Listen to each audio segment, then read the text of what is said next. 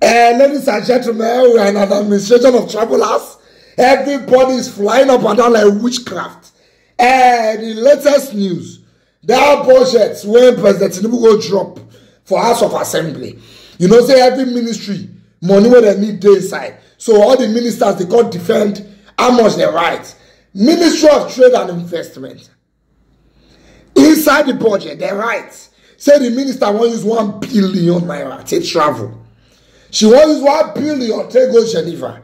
Now they call them, they call defend their budget. Oshomole, who is the chairman in charge of interior of the Senate, started questioning the woman. Say, madam, in a country where we say we broke, where we say we need money, you want use 1 billion to travel. Now Geneva, they employ you put. Every time you go that back, you go that back of industry, it always the see idea. Now there you want work, I mean, here you want work. Why will you use 1 billion to travel? Madam, sit in your office, use Nigerians to work and do your job here. You don't need to travel. You know what the woman reply? Mashona. The Minister of Trade, Industry and Investment, Doris Uzoka Nite, is proposing to spend over 1 billion naira on a trip to Geneva next year. The proposed spending is contained in the allocation of the ministry in the 2024 budget.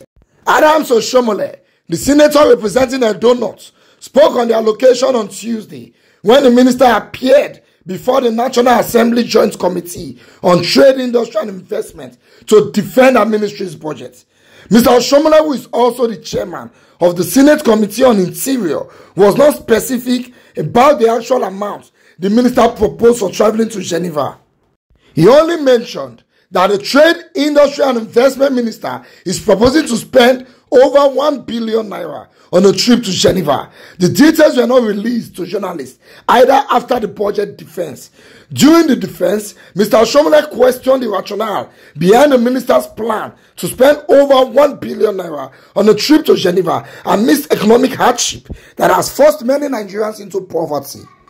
I see that you intend to travel to Geneva next year and you have budgeted over 1 billion for that. We can't keep going on with over-bloated teams on abroad trips. Use the experts we have in your offices in the country to save costs. Let us practice what we preach. We cannot talk about industrialization and keep importing toothpicks and tires. We must ensure that we have homegrown products, he said. Sit down in your office and work. Mr. Oshomole, a former governor of Edo State, advised Mrs. Uzoka Nite to develop the trade and investment sector of Nigeria through foreign investors. What is our balance of trade? Especially with China, those countries importing things to Nigeria are expected to build factories in Nigeria. We have to take advantage of our population to grow our industries. Madam, sit in your office and work for Nigerians.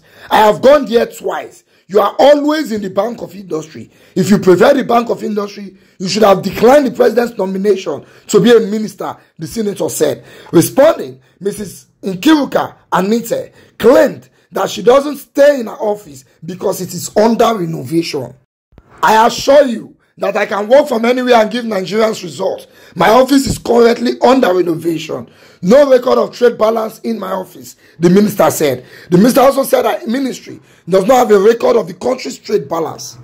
Sir, I regret to say that we seem to have no record of our balance of trade, or at least it doesn't exist in the ministry. And that is why we initiated a new unit called the Trade Intelligence Unit to ensure that such data are generated and stored. The federal government has recently come under heavy criticism for sending over 400 delegates to the Climate Change Summit, COP28 in Dubai, United Arab Emirates. Premium Times reported that the government spent at least 2.7 billion naira to sponsor the delegates to attend the 13-day summit, which ended on 12th of December. Although Nigeria had 1,411 delegates attending the event, out of which the government said it sponsored only 422. Oshomole, 10 Minister of Trade and Investment, say make she sit down her office work. She said her office is under renovation.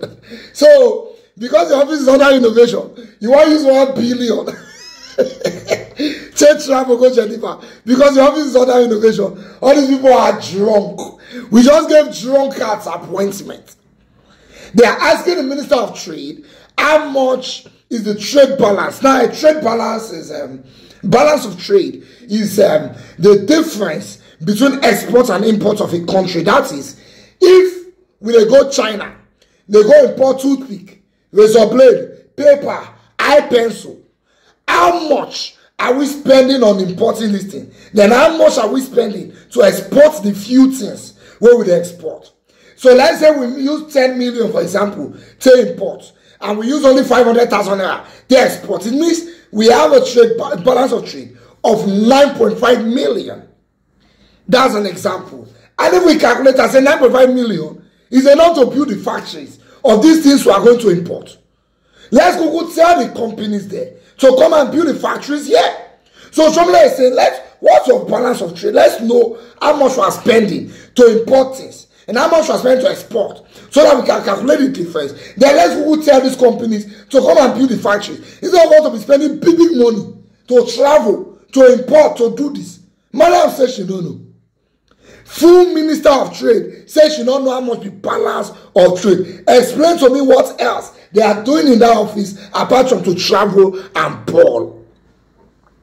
Full federal government carry 1,411 people to Dubai. They say they sponsor 422. They spend 2.something billion.